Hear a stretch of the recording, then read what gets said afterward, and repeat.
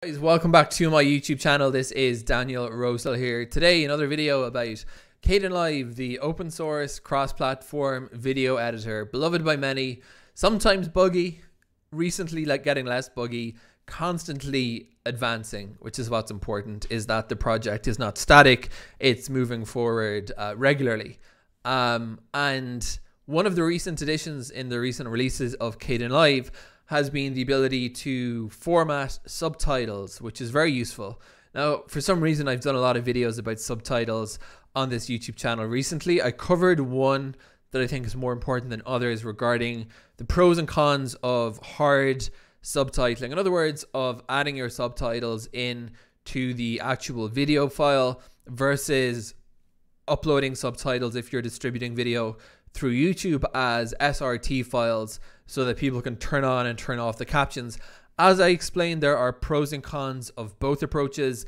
Really, the biggest con of the hardcode subtitles is they're at the moment mostly not machine readable, so you've got an SEO advantage for using embedded subtitles. Obviously, you can turn them on and off, embedded subtitles, so if people don't need the subtitles, they don't need to have them clutter up the screen.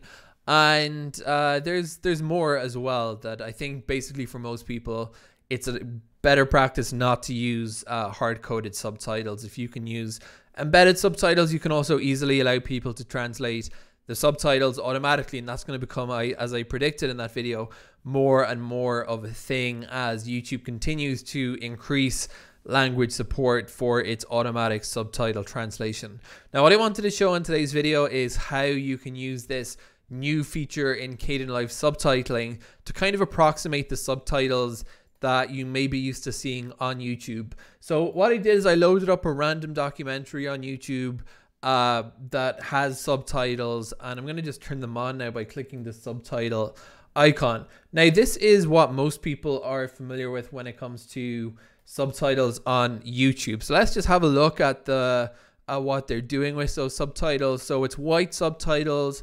It's a sans serif font of some type, and it's on a black background with no opacity as far as I can see, at least on my one. It's totally black. So you've got that good optical contrast, which actually makes them pretty easy to read. Now, what some folks may not have realized is that you can actually change how the subtitles appear on YouTube by clicking into the settings cogwheel, then go into the subtitles menu. Then you've got a little button here for options, and this will actually allow us to see exactly how the subtitles in YouTube are configured. And then to get YouTube-like subtitles in Kdenlive, well, we pretty much just need to do a copying operation.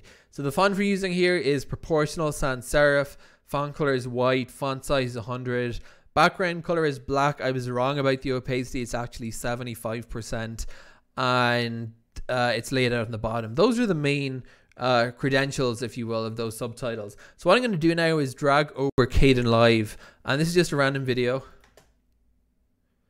of me cooking malakia. I don't actually know exactly what I said at the second, so I'm just going to add like a junk subtitle, and then we're going to take the bulgur out of the Instant Pot.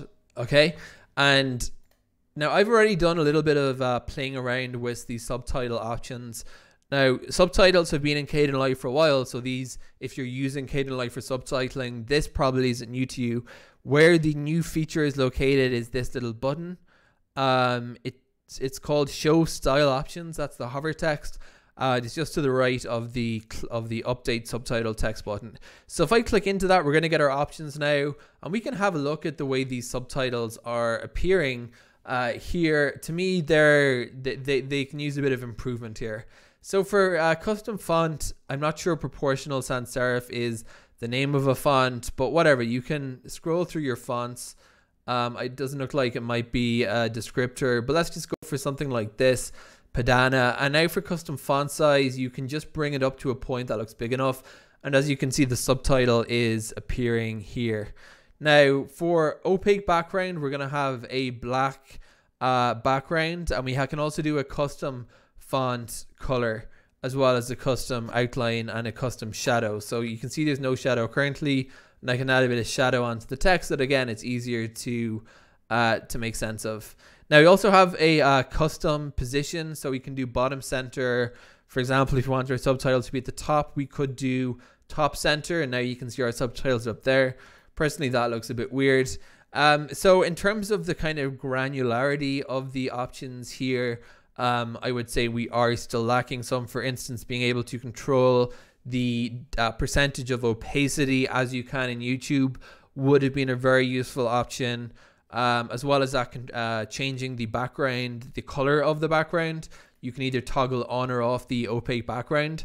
So again, you know, these are little things. Most people are going to want a black background, and you're not going to want to put you know, orange background to your subtitles, but maybe those additional styling features will be available in future updates to Kdenlive. So anyway, for the moment, this is definitely an improvement. I think the main subtitle edits most people would want to make in terms of options is adding that black background, playing around with the subtitle size until you've got something that makes sense for your video, and playing around with the font until you've got something you're happy with and that's very nice and readable. And I think, if you know, it's probably pretty rare that people are going to want to have subtitles anywhere other than the bottom of the screen. But if you did want to run your subtitles along the top, you could do that using these new features on Kden. Hope that video was useful. If you do want to get more videos from me, do feel free to subscribe to this YouTube channel. Thank you guys for watching.